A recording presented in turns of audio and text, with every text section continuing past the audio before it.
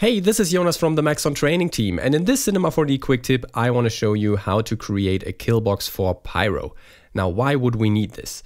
We have this fire here in the trash bin, and if I zoom out, you can see that there's a lot of smoke up here that needs to be simulated and therefore calculated.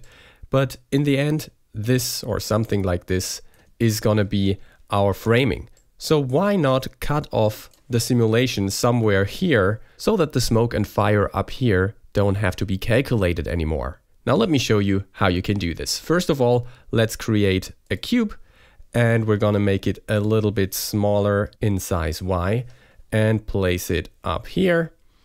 And let me also create a display tag from the render tags and set the shading mode to lines so that we can see the fire through it. This is not going to deactivate the cube for rendering, by the way. And then we're going to right click, go to simulation tags and add another Pyro tag. Now here's what we need to set up in order to make this work as a kill box. First of all, we need to untick surface emitter. So this is going to be a volume emitter. Next, we're going to set the add density parameter to a negative value. Let's go with -20 for now, and this is subtracting density from the simulation. We also gonna untick color because we don't want to influence the color.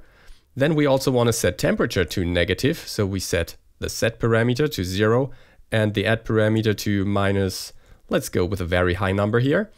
And then we untick velocity, and down here under noise, we set the noise strength to 0.